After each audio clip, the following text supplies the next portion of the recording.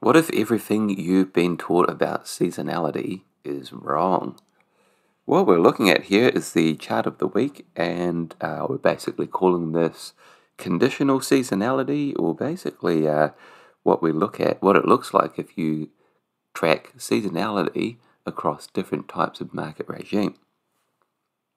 So you've probably heard of some of the old chestnut market seasonality wisdoms and sayings, things like the Santa Claus rally, the year-end rally. A lot of talk about that at the moment. Sell in May, the October effect, and so on. All of these things are generally based on statistical analysis of historical movement in stock prices. And the data, certainly seem to show some repeatable and even perhaps reliable seasonal patterns. And there's even been studies done which confirm the intuition and market aphorisms. Like there's one study, I'll probably link to it in the description, that notes the sell in May effect and notes that it works basically across every market in the world, every stock market. But I got curious, and the answer's kind of there on the screen. But here was my question: does seasonality look different in different market regimes? Probably a question worth asking, given that we're basically in the middle of a bear market as I speak. So, to answer this question, I reran the usual seasonality analysis, which is where you basically take an average of the daily price moves, across all the years of the sample. So by business day, that's the approach that we're looking at here. But I basically used a quick and rough proxy for bull versus bear markets. Defining that here is when the market closed the year up versus down. So it's a simple, quantitative, and easy to program rule, and which probably means it's imperfect, but close enough. The results surprised me. First, what should probably be unsurprising, the bull market seasonality curve, so that green line on the chart there, it trended up across the year. And, that's basically what's supposed to happen in a bull market. Prices are basically going up. That's pretty much the definition. And equally, the bear market seasonality curve trended lower across the year. Again, that's pretty much the definition of a bear market. What was surprising, though, was to see that old sell in May effect was simply not present during bull markets, and basically only really a thing during bear markets. So if we look at that chart there, we can see that green line is pretty much just a consistent uptrend with, perhaps a couple of little divots along the way, but no real period of downward movement, no sustained period of downward movement or, sort of ranging prices, which you do see in the all markets line and the black line there.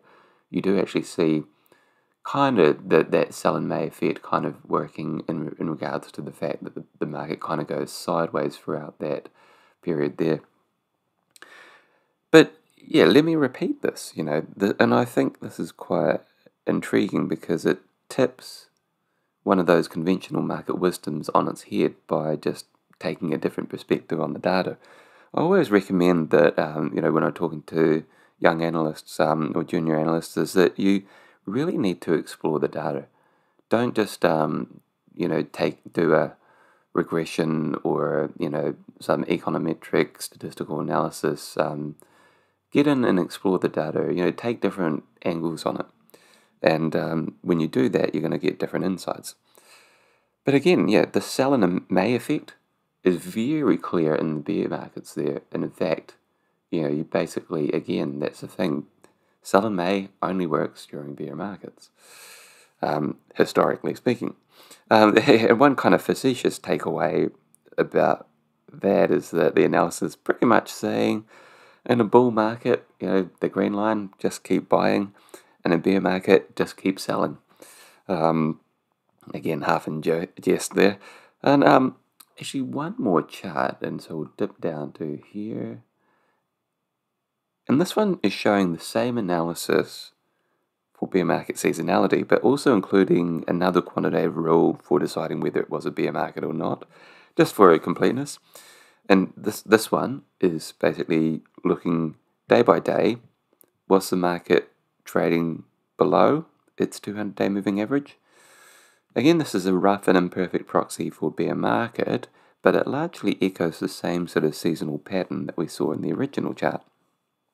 It's a good check and balance on that original method, and again gives an insight into how markets have traded in the past during bear markets or downtrends, whichever you want to call it. And one last thing, in case anyone was wondering, the reason why back in that original chart the all years seasonality curve looks quite similar to, we'll look at it, looks quite similar to the bull market's curve. It's certainly a lot closer to that than the bear market's one, is that during that 1965 to 2021 period, there were more bull markets than bear markets. So bear markets, as defined by the market being down on the year, happened 26% of the time. And when you define it using the 200-day moving average definition, it was about 30% of the time. And, that by itself is quite interesting for the long-term buy and hold crew. Basically, the takeaway there is that 70% of the time, over 70% of the time, the market is in a bull market. So, kind of like a little bit of evidence for the whole buy and hold thing. But before we close out, I guess should also note that the key takeaway in terms of the current backdrop would be that if we are indeed in a bear market this year, then we shouldn't be getting too excited about a year-end rally, because seasonal year-end rallies statistically only happen during bull markets, or when the market ended the year up and when the market was above its 200-day moving average. So, none of those things kind of really apply. Taking the chart literally, we can expect if we go back to that bear market chart, we can expect in November, December, basically volatile ranging price action at best. So the key point there is seasonality trends in the stock market look very different in bull versus bear markets, which is so interesting because it confounds some of those conventional wisdoms. Now, one more thing. So I posted these charts up on Twitter, and a lot of people were asking, well, very interesting, but what about midterm election years? Since we're in one at the moment and very close on the horizon there. There's some, I basically rerun the analysis, same method as for the year-over-year one, and in this one actually looking at only years where it was a midterm election, and so we've got the same again, same filters, and you can see there that in a bull market, a midterm election is very good, is a very positive thing for the last quarter of the year. For all markets, it's kind of, slightly positive. For bear markets, it's, definitely not something to get excited about. We've arguably already had kind of this October, early November hope rally, and then the rest of November, December looks to be either downward trending or, sort of a mild negative bias. So again, if you wanted to get excited about a Q4 rally, you have to believe that it's a bull market. And strictly speaking, the rule for this chart is that the market finishes up. It's a long way to go for the market to be able to do that. So pretty much the conclusion is don't bank on a Q4 rally. And actually, thinking about seasonality in general, don't bank on seasonality, to be the one and only thing that's saving your strategy. I've noted this before, is that you use seasonality as either prompting information to prompt you to go and have another look at all the different, more meaningful pieces of data, or use it as finishing information. You've already got a strong case with, strong data points, and you use it to raise conviction or finish the timing. So, overlaying that on my perspective at the moment, all the indicators that I'm looking at still say recession, bear market, risks still skewed to the downside. So then looking at the fact that the bear market seasonality signal there is saying don't expect much, I'd not expect much for the next few months, for the into year end. So yeah, overall pretty interesting conclusion, pretty unique perspective, and definitely the type of thing that you should expect to see in the chart of the week. And if you want to subscribe to that, it's free.